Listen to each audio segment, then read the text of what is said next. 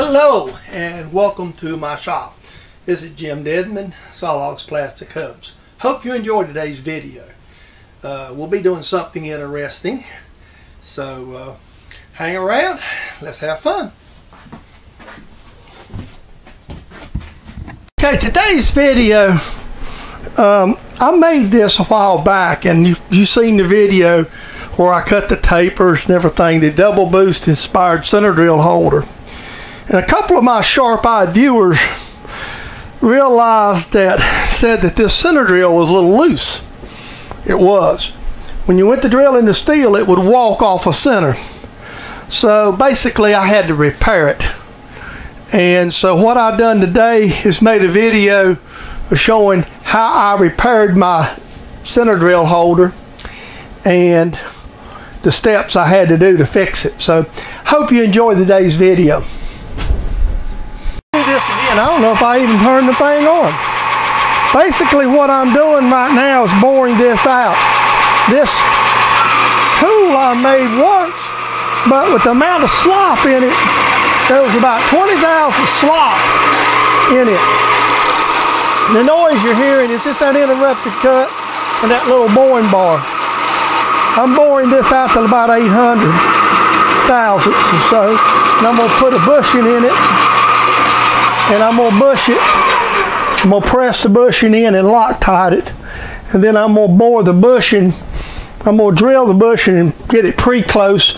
And then I'm going to let it Loctite up and press it in. And then I'm going to basically bore it to size again. Okay, I bored it out now. It's just a little bit over 3/4 of an inch.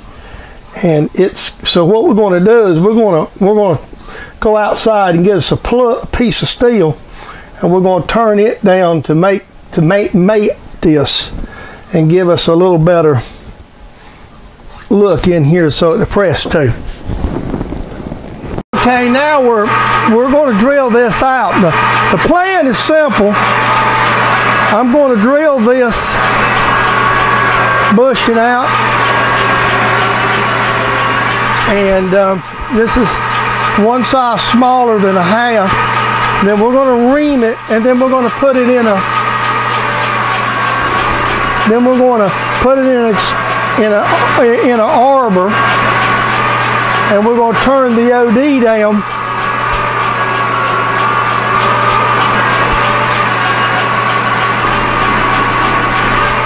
To press fit in the other. And then I'll face everything off. By doing it this way, I'll get the bore where I want it.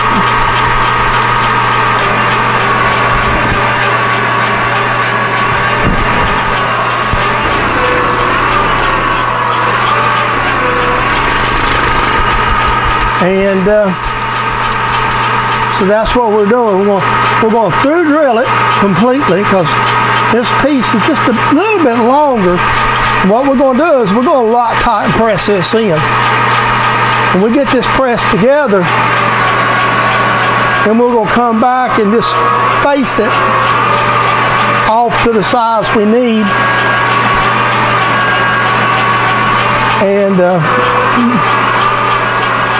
hopefully this is going to solve a problem with that.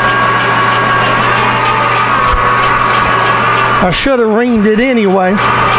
I'm pretty sure it's a 1/2 inch, and I need to mic this before. I couldn't be screwing up right now, so I'm pretty sure this is a 1/2. This is a setup I've came up with.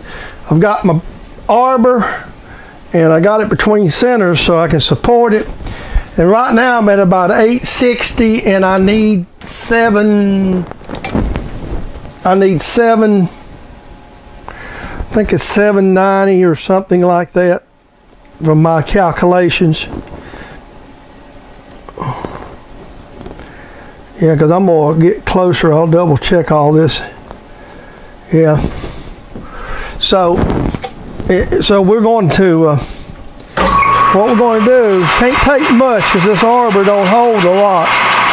We're going to go down like 20 thousandths at a time to make feed rate. So I'll show you a pass of the setup here. And that's basically, yeah, I don't have With these light cuts, with the inserts that I'm using, we don't get the greatest chip control, but it'll be all right.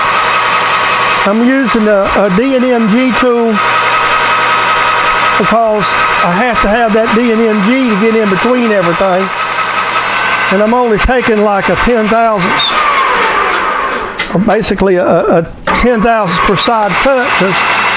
And then I'm back feeding just like boring, because I'm taking all the tool pressure off, because I want this to fit exactly the way I want it to fit. So when I get down there closer, I want this to be about 1,000ths oversized, and we're going to Loctite and press it in. All right. So that's what we've got. Okay, we're going to see what happens. Here we got everything figured out like it's supposed to be, and we should be able to press this with no problem. But we will see. If all my measurements are right, this should just press without any problem. A couple thousandths press fit. And I took a file and I chamfered it just a bit. I put some Loctite on it. Just let it work itself home.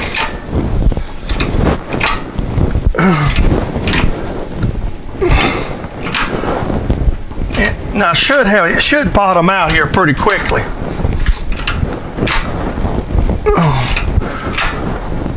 I don't know how much I got. There it is, it bottomed. That's the bottom right there. All right. There we go. I tell you, that's the best $60 I ever spent, folks. So I'm gonna press. Here, let me get you up here. Now all I gotta do is machine this off, and we're good to go. There we go. Now there's the completed repair. Now all I gotta do is drill it. Now I'm just gonna take the drill press here and line it up on the 2 holes, and I'm just gonna go through here with this and rethread it off camera, and that'll finish repairing this, and we're gonna give it a test. Anyway, this isn't nothing fancy. Since everything's already done for me, I'm just going to line it up right here in a V block and just drill these holes right out, just like that, right to the bushing. I may have to take the, when I get done tapping, I may have to go in there and take the reamer and run it in it once I get done tapping and knock the burrs out of it. I mean, there's several ways one could do this, and the truth about it is, I got a little hurry there. Sometimes you get in a hurry. There. But there's several ways you could do this, but I chose to do it this way. You could have turned this and got it close and pressed it and done it and maintained, but by turning on arbor, I'm close enough and run out. Let me get on there. While I'm getting this tapped, I just got that right there in my vise, and something I just wanted to mention, and I know that Ray Cornelia out at Ray's Garage subscribed to the channel. I comment and watch his videos quite often, and here recently he picked up Wilson Vise and doing some fine work to restore a piece of junk. And so one of the things that I sent to him, he was talking about doing the grass jaws and some of the work he had done. This is just a little old cheap vise that I use, and I've mentioned it several times. If you go back and look through my videos, if you hadn't already seen it, I machined it with some V's in it and stuff. And this is the stuff I use it for right here. It's perfect chop. And another thing, you heard me talk about all my little oil cups, and this is another one of them. And I said, well, I always have to have one on the bench. And take a pill bottle like this and make you one. And this is why, because if you have it right here in the bench, I say I don't have to be real picky because I've already got the holes in it threaded. So all I'm doing is following the original threads down because I've already did this. So This is nothing rocket science, and you know, this is just because I just made a mistake. I really ought to know better than try to drill a hole and put something in it. So, and I know a viewer or two of mine said something about it being sloppy, and I really didn't think it's going to make that much difference till I got to drilling in steel with it, and it would float around something awful. But there was probably a good 20,000 slack in it. So this is just a quick repair, and I don't know where I'm going to do this. I don't know how this is going to come out in video. We'll just have to see. I'm going to face this piece of threaded rod off that I've got out in the junk pile. And we're going to see where we're going to have the thrill of victory or the agony of defeat here in just a second. Okay. So we're going to bring this right up. Let's just see if it walks or it drills. It drills perfectly. That was what was wrong with it. So there it is. That's the thrill of victory, not the agony of defeat. So I consider my repair of my little mistake all done. So, you know, every time you make one, the sharp-eyed viewer mentioned it, and I kind of haven't brought it up because I've noticed it too. Because the first time that I used this tool, I drilled in plastic, and I didn't drill in steel. The first time I put her in steel, I discovered it. So basically, this drill, this is, I say, Doubleboost inspired center drill holder, is now repaired with a proper bushing in it. Now, you know, I'm not going to do my other ones, but the only reason that, like I said in the earlier video, the only reason I've done this is I got a couple of these center drills that came from Eaton, and they use these in shafts down there, and they're pretty big. And the way the flats are designed in them, it's real hard to grab them in a drill chuck. So, I mean, I could have used my ER system, but I just wanted to do it and do the taper turn too.